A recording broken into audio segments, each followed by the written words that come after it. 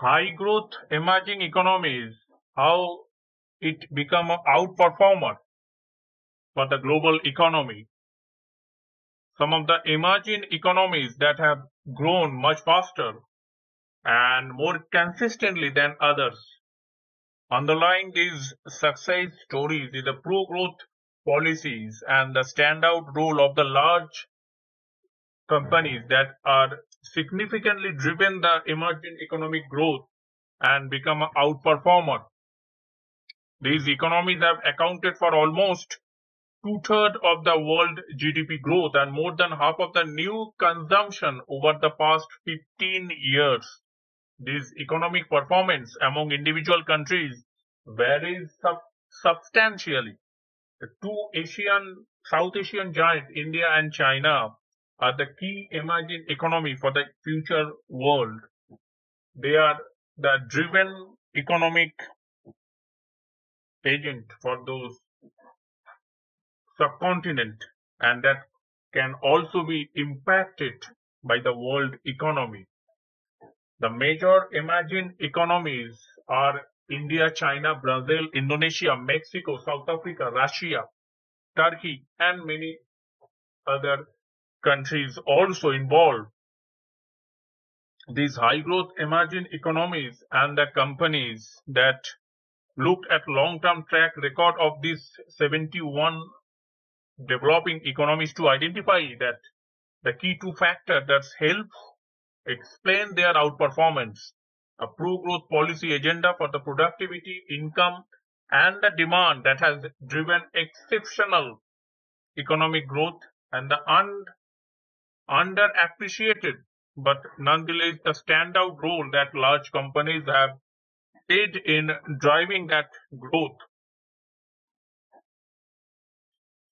The role of productive companies, the key characteristics of those outperforming economies and the changing time that spell those potential new opportunities for emerging that economies, and the global economy could receive an $11 trillion boost if all emerging economies emulate the performances and become a great performer for the future. Some of the emerging economy basically managed to achieve the strong and consistent growth over the long period become a secret and what is the secret of their success? If you analyze those GDP per capita of 71 economies over the 50 years starting at in approximately 1965 of this, we identified 18 as an outperformer. The 7 economies achieved or exceeded the real annual per capita GDP of around 3.5% for the entire 50-year period. The threshold is the average growth rate required by the low income and lower middle income economies to achieve the upper middle income status over the 50 years period that is defined by the World Bank. The 7 major economies are basically China, Hong Kong, Indonesia, Malaysia, Singapore, South Korea, and Thailand. Interesting fact is all these nations is the Southeast Asian nation. All these. So basically the future economy driven by Asian giant, the boom of economic prospect in the future decades is based on concentrated on South Asia, and the Western economic power is shifted towards the Asian area, and it is also found that Asian giant is key factor for holding the economic growth for the future.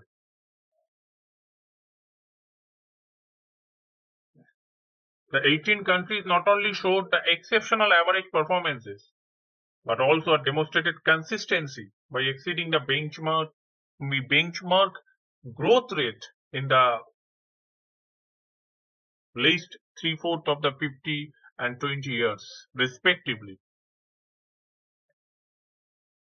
These outperformers have been the engine for the lifting 1 billion people out of the extreme poverty, defined by the World Bank as living on less than $2 per day.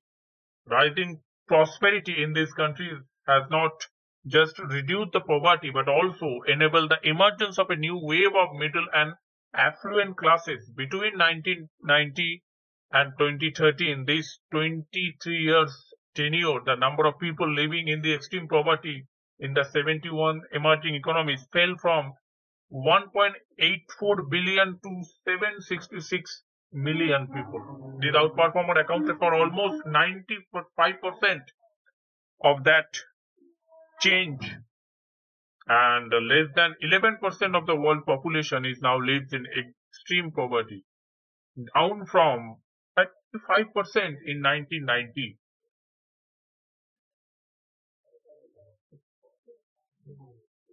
At the same time, the growing number of residents of these countries join the consuming class, that is, people with incomes high enough to become a significant consumer of goods and services. In India, for example, the number of consuming class households in last 2 decades from 3.4 million in 1995 to more than 35 million in 2016, and globally these important highly urbanized consumers that are more than become a powerful motor for the global economic growth, and these outperformers accounted for almost half of the growth in household spending of all the emerging economy in the past 20 years. While the 18 outperformer vary considerably, spanning those different income levels, sizes, factor endowment, and the region, with the exception of Latin America, and the analysis also is concluded suggests that they are the shared foundation of pro-growth cycle of rising productivity, income, and demand. The productivity growth and helped forge the big companies that have driven a significant part of GDP growth. More than two-thirds of the world GDP growth is outperforming countries over the past 30 years. That is attributable to a rapid rise in the productivity correlated with the industrialization and annual average productivity gain of 4.1% versus slightly 0.8% for the other developing economies. And this rapid development initially drive the pro-growth cycle by creating wealth and boosting those demand, which translate into more jobs and the capital accumulation that enabled by high rates of investment and the domestic savings is important for the contribution of economic growth each year. And this 50 years long outperformer in this sample is a key factor for those rise in the people's standards and life standards, and the investment as a share of GDP averages is the 30% of long-term outperformers and 20% for the recent outperformers. The difference is a domestic savings as a share of GDP also was 10 to 30 percentage points higher. The strong productivity growth translated into exceptional income growth.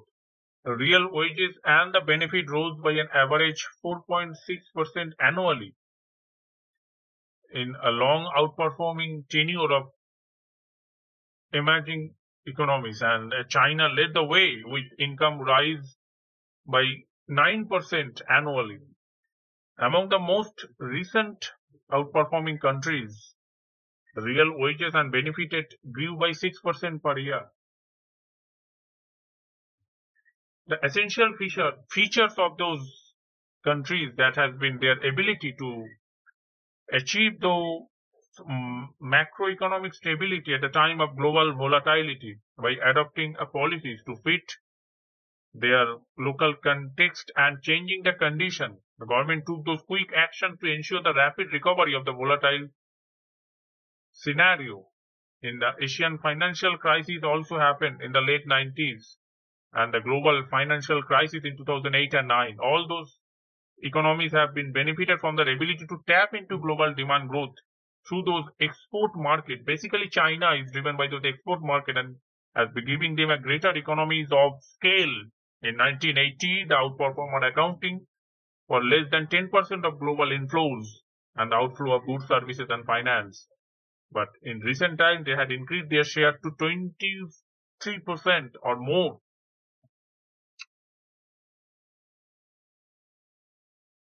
That's all for now. I hope this information will be useful. Important information is shared. Thanks for watching. See you in the next video.